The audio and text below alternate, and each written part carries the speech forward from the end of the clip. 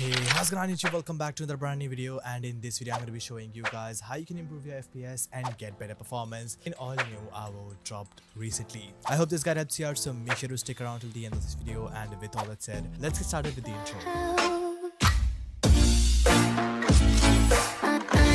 Number one is the best Windows settings, and for that simply search for settings on your PC. Once you are here, go down to gaming and then open game bar and turn this thing off. Game bar is an overlay which keeps running in the background, which may cause performance issues while you're playing your games. So I highly recommend you guys to disable game bar. Once that is done, go back to gaming, head over to game mode and turn this thing on. Game mode usually optimizes your PC by turning things and applications off in the background, which helps you to improve your PC's performance drastically while you're playing your games. Right beneath that, click on the graphic settings and then click on change default graphic settings right over here.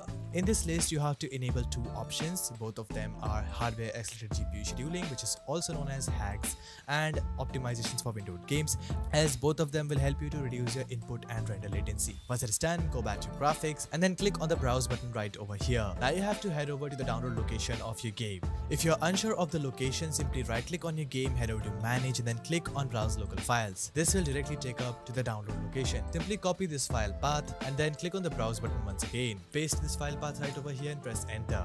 Now head over to Alabama, binaries, Win64, and you'll find the out Win64 shipping.exe. Simply click on the add button over here and the application should be added. Head over to options and then select high performance to ensure that it is utilizing your graphic card to render this game. Once that is done, simply click on save. Now close your settings. Before moving ahead, I would like to introduce you all to a very simple yet efficient tool, that is 4DDIG disk copy. You can come to this page from the link in the description below and simply click on the free download button over here and download a very simple program that looks like this. And over here you'll see two simple features. First one is cloning your disk and second one is cloning a partition. If you want to create backup of your disk onto an SSD, or if you're planning to just keep a backup of your data. Now first you have to select your source disk. That is, in my case, will be disk 3 as it contains my C drive. Then clicking on the next button, I have to select the target disk where I want to store my data or backup. That will be disk 0 over here, and then simply clicking on next, it will start wiping all of the data off my disk and creating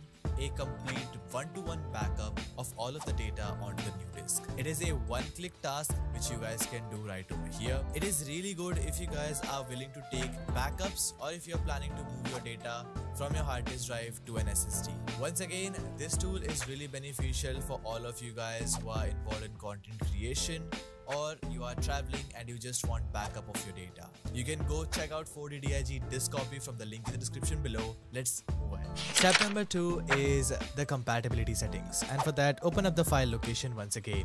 Head over to Alabama, binaries, Win64, and open up Avowed Win64 shipping.exe.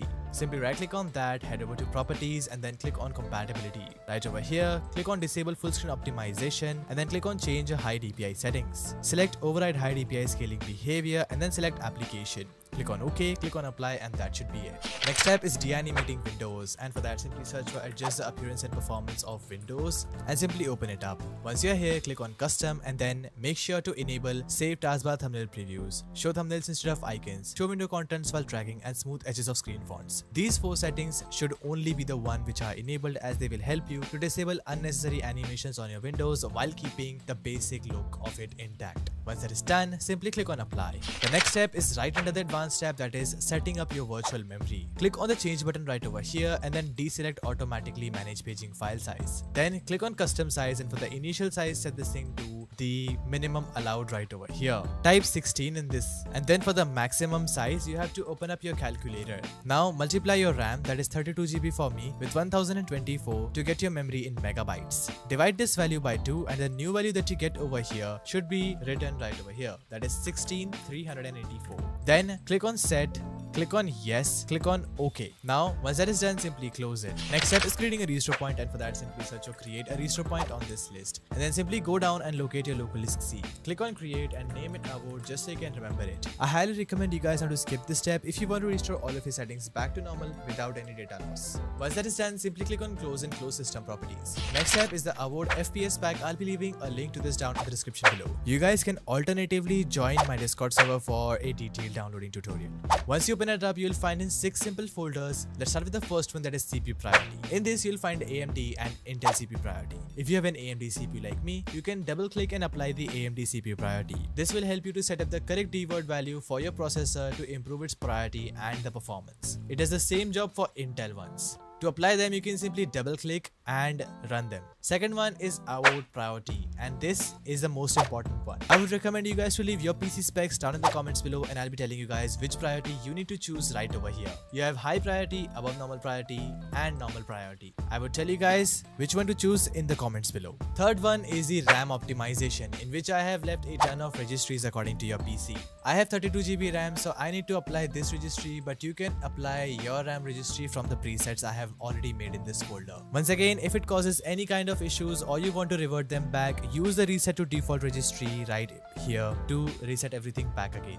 Fourth folder is the power plan settings, in which I have left ultimate performance power plan. To run it, you can right click and run this as administrator, and this will add up a power plan into your control panel. To access it, simply double click on power plans, and this will open up your control panel. Right over here, select ultimate performance to ensure that you are using the right power plan. If you don't find it, click on show additional power plans to select the one that you're looking for.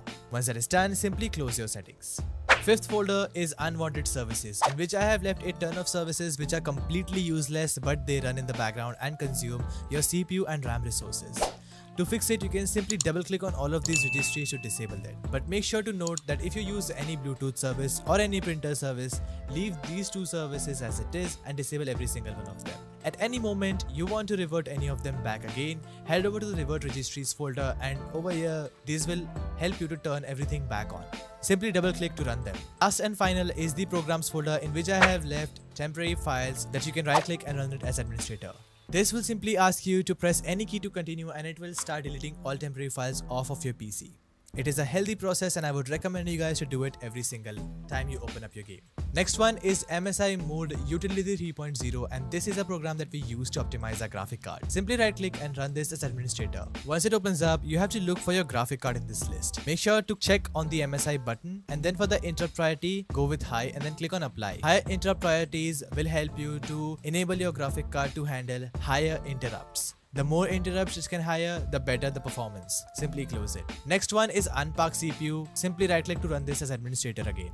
As the name says, Unpack CPU helps you to improve your CPU's performance. Windows by default has a tendency to switch off the cores by putting them into parked mode if they are not in use. To fix this, you can simply slide this core parking index all the way up to 100% and then click on apply, click on OK and close Unpack CPU. This will help you to fix the core parking issue in the Windows. Once all of that is done, simply close your FPS back. Next step is msconfig. For that, simply press Windows and R key and then type in msconfig in this. It will open up system configuration right in front of you. Head over to the boot section and then click on advanced options. Select number of processor and choose the maximum number of processors available for your PC.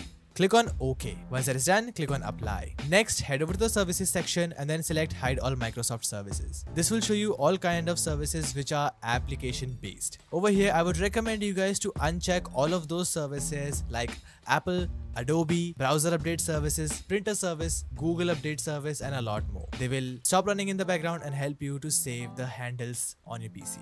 Make sure to know what you are doing, because some services are really essential, like VGC, which is used to open up Valorant. If you disable these services, your games won't launch up. So I would recommend you guys to know what you're doing. Simply click on OK. Then click on exit without restart. Next step is disabling unwanted background applications. And for that, I would recommend you guys to look up for local group policy editor. This step will only be available for Windows Pro users. Once you're over here, simply double click on computer configuration, administrative templates, Windows components, app privacy, and right over here you'll find let Windows apps run in the background. Simply double click to open this policy up and make sure that it is enabled. This will help you to enforce this policy, and for the policy properties, default for all applications should be set to force deny. Click on apply, click on OK, and this will help you to disable all kind of applications running in the background, which will help you to save a ton of resources on your PC. Once that is done, simply close your local group policy editor. Next step is heading into the game and applying the best in-game settings for maximum FPS. Okay, once you're in your game, head over to settings, and in the graphics settings, for the window mode, make sure that you're using windowed full screen. Frame rate limit should be set to unlimited. But if you guys have a low-end PC, you guys can set it to your monitor refresh rate. I have a 240Hz monitor, so I will set the frame rate limit to 240. Field of view, I would recommend you guys to go with 100 or 90 as it is the default value. Using a higher FOV might lead to FPS drops. Motion blur should be set to 0. VSync and ray tracing should be set to off. Upscaling, I recommend you guys to go with Nvidia DLSS 3 if you have an Nvidia graphic card, or go with AMD FX 3 if you have an AMD graphics card. If you have neither, go with TSR or Intel ZES if that is available for you. For the DLSS super resolution quality, I strongly recommend you guys to go with performance, and if you have a low-end PC, go with ultra performance. This does not lead to a lot of quality loss, but it will help you to gain a stable and more consistent frame rate. For Nvidia Reflex low latency, go with on plus boost. Then in the advanced settings, you will find graphics quality, which should be set to custom, and view distance, I would recommend you guys to go for medium. Shadow quality low, texture quality medium, shading quality low.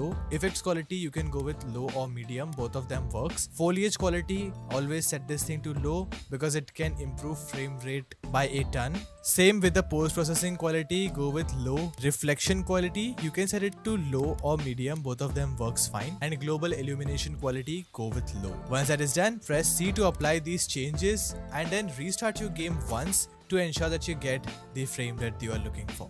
So guys, that was it for this video. I hope I could have helped you out. If I could have, make sure to leave a like and smash hit subscribe button. There will be a crash fixing guide I would be making very soon, which will be probably next video. So make sure to subscribe to the channel if you guys want to see that. And with all that said, we'll see you in another amazing video. Until then, stay tuned, keep watching BareFox, and peace out.